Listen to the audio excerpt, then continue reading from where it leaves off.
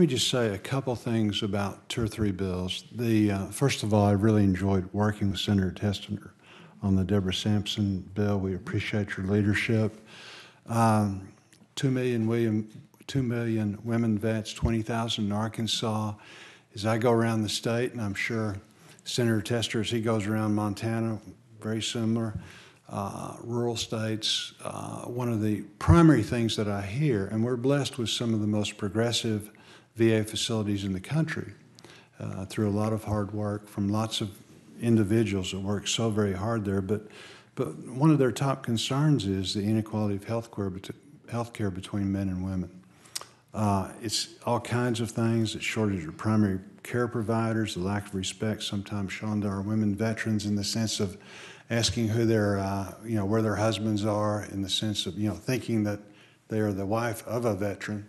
All of those kind of things. The gender-specific providers, and the list goes on. And you all understand that. You're very, very familiar with it. I know you've got some problems with our bill, but certainly data collection about where women veterans need their care.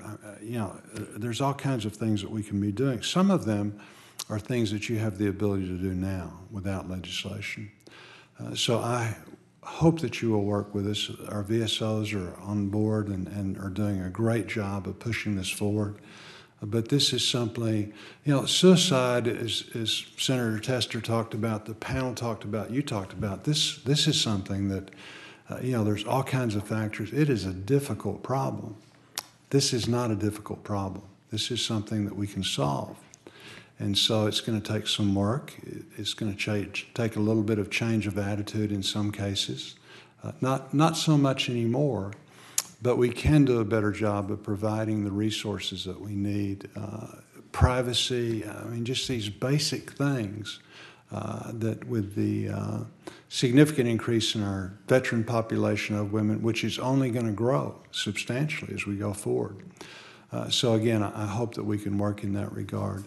The other bill that I'd like to talk about is Senator Arndt's bill, the idea that you don't have these practitioners that have had significant problems. There's simply no excuse for that. And so we need to do a much, much better job in that. And I would lump, currently licensed, impaired in the past, all of those things. There's simply no excuse for that. And then lastly, Senator Cotton's bill that increases the stipend for our Medal of Honor winners. I think that's something that, we can be so proud of these individuals, and looking at inflation and this and that, that's something else that we need to take care of.